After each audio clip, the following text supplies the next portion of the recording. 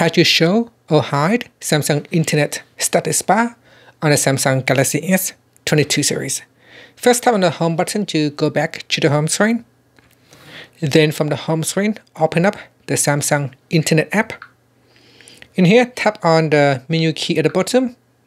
And from the pop-up menu, tap on Settings. In Settings, go down and tap on Layout and Menu. In here, tap on Hide Status Bar. Tap on the toggle button to switch it on or turn it off.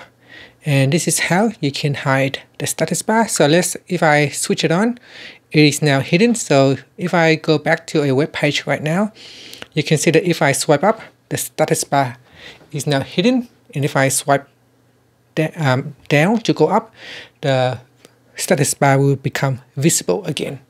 But every time you swipe down, then the browser will hide the status bar at the top. So if I switch it back on, you can see that it doesn't matter whether I scroll up or down, the status bar will always become visible. And that's it. Thank you for watching this video. Please subscribe to my channel for more videos.